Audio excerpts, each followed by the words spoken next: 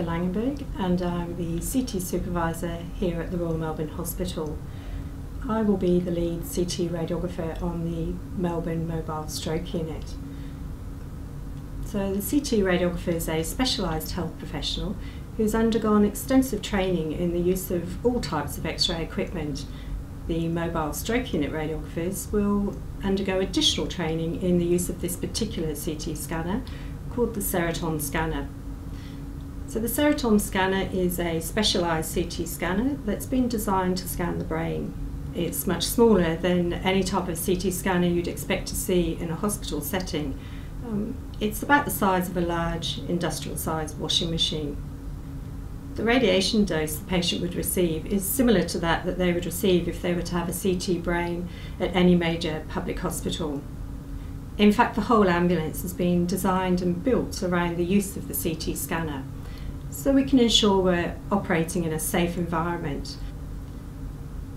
So the radiographer is part of a whole team of healthcare professionals on board the ambulance. And our main role is to produce the best quality brain images we can using the lowest possible radiation dose, and we also need to do this in a time efficient manner. So the radiographer will position the patient in the CT scanner and ask them to lie very still. So it's a little like taking a photograph of you moving versus standing still.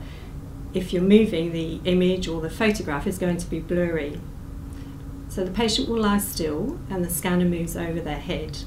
Nothing touches you, you don't feel anything at all, and the whole scan is over in a few minutes.